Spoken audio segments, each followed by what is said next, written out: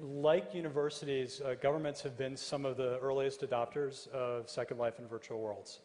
And I don't think we're entirely sure why that is, other than bureaucracies that allow one individual to try something different is sort of the killer dynamic for Second Life, because the one person goes and does something really cool, and then by the time they're discovered, what they're doing is too big to stop.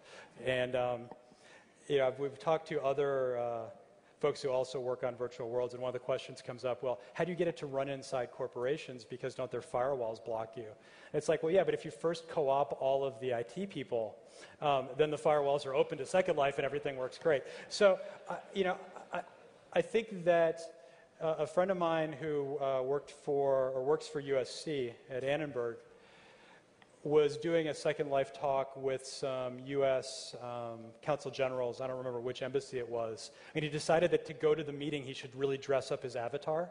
So he bought really formal clothes and went, because he's meeting people who are diplomats, right? Who could be more serious than that? And of course, the diplomats showed up with like wings and guns and all this stuff. And they're like, this is great, And so, and IBM actually just came out with guidelines for meetings in Second Life, sort of like their blogging guidelines. So I think it's kind of cool that they did that. It's a different question about exactly how well that'll be received. But so I don't think we know. I think that there's a lot of sort of cultural impedance mismatches when you deal with governments. But then again, we've seen the Swedish embassy come into Second Life. We've seen some other relatively high-ranking foreign governments very quick.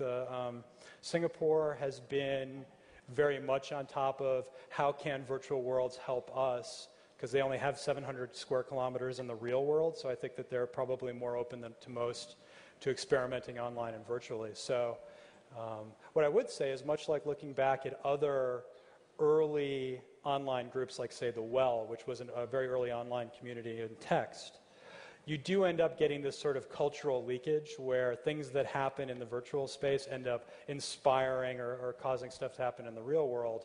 And it's probably easier in Second Life because a lot of what you can do in Second Life ends up being possible in the real world as well.